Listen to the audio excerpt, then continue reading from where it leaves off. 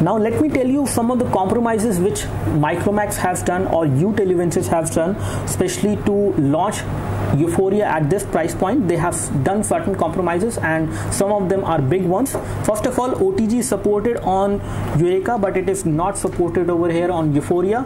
Second thing, there is no LED notification light on Yuphoria as compared to the LED notification light which you will see on Yureka, so you get that as well over there.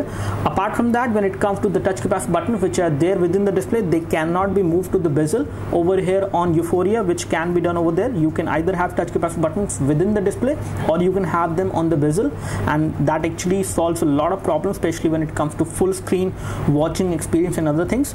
Talking about some more things which are removed from Yuphoria is the overall color calibration of the display. So color calibration of the display is something which you cannot do, and I can show you the difference over there. You need to go into settings, and under display and lights you will see the difference on these two phones.